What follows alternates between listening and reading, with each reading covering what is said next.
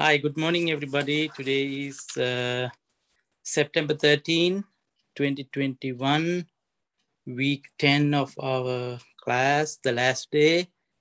Today is the final exam, as I told you before. Hope everyone is doing good. I have received your midterm and the other responses. Some of you haven't done, haven't completed all of them. Anyhow, let's see at the end what's going to happen. So today, being the last day, I'm going to review a little bit of review of what we did for the last 10 weeks. Actually 9 weeks. 1 week we had Labor Day holiday. So this was the, we were talking about the Buddhist scriptures. And we defined what scriptures are. In any given religion, scriptures are sacred texts. So in Buddhism, we were discussing about the various types of scriptures in different languages also. You learned about the Pali canon, how the canon was built, and how it is passed through the ages, and then preservation and all kinds of things. That's just the Pali canon. And how about the Chinese and Tibetan canons? They have similar things. Whatever you find in the Pali canon, you find the parallel in Chinese. It's called Agama, Chinese canon. In Chinese Agama also you find the parallels of Pali canon. So basically the translation from Pali into Chinese. And there are some more additions also. And in the Tibetan tradition, we were talking about the Tanjur and Kanjur, two types of genre of texts, many texts. And you find parallels of the Pali canon as well as many more later additions. Basically, all these three considered to be the primary sources of Buddhism, as well as in other terms, we call them Buddhist scriptures. Other than this, there are many other texts written by eminent and prominent Buddhist leaders. Like one of the best examples is Visuddhi Magga, Path of Purification, written in the 5th century in Sri Lanka by Venerable Buddhaghosa. Buddhaghosa wrote that book, and it is like a compendium of all Theravada teachings. So anybody who is willing to learn about Buddhism, that is one of it is considered as a scripture because it contains all the important Buddhist teachings in a summary form in that very famous book. It's a big, thick book. So it is also a scripture. Likewise, in Chinese tradition and in Tibetan tradition also, you have many texts considered to be Buddhist scriptures. So these Buddhist scriptures are the only reliable and trustworthy source for us to learn about Buddhism. For instance, when we were talking about the historical Buddha, if you want to learn, if you want to do a research on the historical Buddha, you have to go to these texts. You have to use these texts to get whatever the details in there. So Buddha's life story, Gautama Buddha's life story is written in these texts, not the whole biography of the Buddha, but in different places you find certain incidents. So when you put those things together, little pieces together, you can get the big picture, complete picture. That is how Buddha's life story, biography is created, is discovered actually. So in the text, in the Buddhist scriptures, you find, I'm just giving you the first example, Buddha's life story is right there in different places of the text. Likewise, the many teachings that we were looking at, like the Four Noble Truths, Eightfold Path, Nirvana, Karma, you name it. All those main Buddhist tenets, Buddhist teachings, you find in these texts. As well as the rules for the monastic community. We were discussing about this thing before. There are some rules and regulations for the upkeep of the Buddhist monastics, monks and nuns. Monks as well as nuns, there are different sets of rules and regulations. Why rules and regulations? Because in order to maintain the tradition pure, in order to maintain the tradition, the monastic sangha intact. Otherwise, if you do not have rules, there's no control. That is why we have rules everywhere. Even in here, we have traffic rules. Because if there are no traffic rules, anybody can do anything. You don't have to follow the rules. You just do whatever you like. So in the same way, in the Buddhist Sangha, Buddhist tradition, even Chinese, Tibetan, any given Buddhist tradition, you have a certain set of rules. Those rules are mentioned in the Buddhist scriptures. So whenever you want to maintain the pure Sangha, pure community of monks and nuns, you have to go back to your Vinaya rules, and it is called Vinaya, disciplinary rules, and then only you can be pure, you can be pristine, you can be a good, intact community. So in the same way, that the first one is, we saw it in our lectures, Sutra, the discourses, and the second one is Vinaya. Vinaya is the disciplinary rules and regulations. Third one is the Abhidharma. Abhidharma is the elaboration of the text, earlier text, elaborate the extra explanations for the discourses.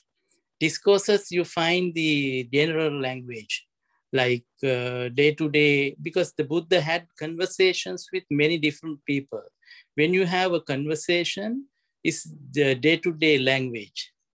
Usually, even if we talk each other, we communicate each other, we use different analogies, similes, and language is so simple. But when you are talking about some serious matters like nirvana, like karma, like Four Noble Truths, there should be some stereotype language. Stereotype means some good, it's very easy to understand when you talk about science. In science, we use specific terms for specific things. But in day-to-day language, we do not use those languages.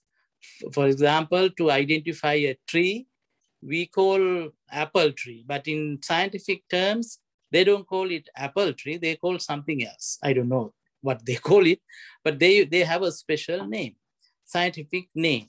When you use that scientific name, it is only for the apple tree. In the same way, in Buddhism also, in Abhidharma, what they are doing is they are identifying things with specific terms and specific language. So nobody can nobody can say that's not that one, this one. Buddha meant when he was talking about the Four Noble Truths, he meant this thing, something like that. So it is specific language. That is why Abhidharma is so important. You find, if you want to clarify certain things in the discourses, it is there in the Abhidharma. It's explained in very, I would say, very dry language, hard to understand, but day-to-day language is easy. Buddha was communicating with people with day-to-day language. But in Abhidharma, it is a kind of philosophy, philosophical interpretations of the early discourses. So these three genres, these three strands, lines are there in the Buddhist scriptures. And also later additions and many things. So if you go to Mahayana tradition, Mahayana sutras, there are over 600 sutras, over 600 sutras collected as Mahayana literature, Mahayana scriptures. So all these contain the basic Buddhist teachings as well as their developments. Basic Buddhist teachings over the ages, as time goes by, as time went by, things were changing and they added certain things depending on the time, explaining the same thing in different terms or the way they understood it. So these are called Buddhist texts in different traditions. In Mahayana tradition, Theravada tradition, Tibetan Tantric tradition or Vajrayana tradition. And in Mongolia, you have the Mongolian tradition, mostly Tibetan way of understanding Buddhism. So all in this class, what we were looking at is, we were trying to understand what Buddhist scriptures were, what Buddhist scriptures are actually, and how to get information from them. What sort of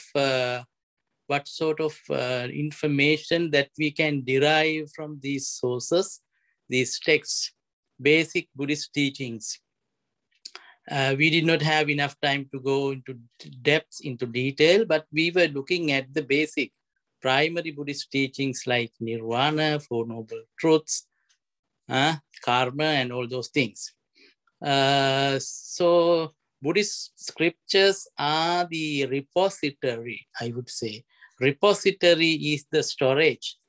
So in the scriptures, everything is there.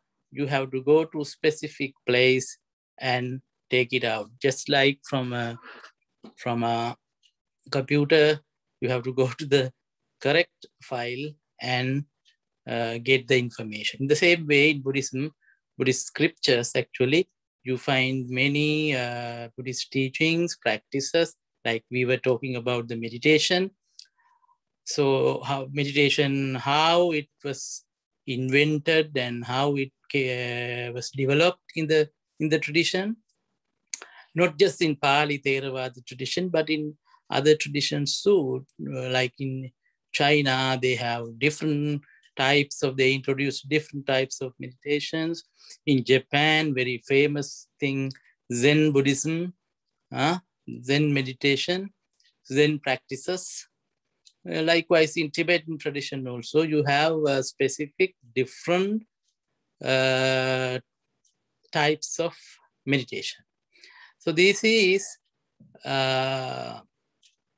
all those practices, all those rituals, all those Buddhist teachings are in this storage of Buddhist scriptures. Now you should be able to understand the value of the Buddhist scriptures. It is without these scriptures, you cannot talk about Buddhism, because the earliest strata of Buddhism you cannot see if you do not have the texts. If you do not have the scriptures, you do not know, we do not know what happened during the time of the Buddha and what kind of teachings that he offered to the world, right? So the scriptures help us in many different ways to recreate the original setting. And at the same time, scriptures show us how Buddhist teachings were developed over the ages, how things were explained at the time of the Buddha. And in later years, later centuries, later Buddhists, how they interpreted them, how they understood them, and how they presented those things to the world. Over the at least about 20 centuries,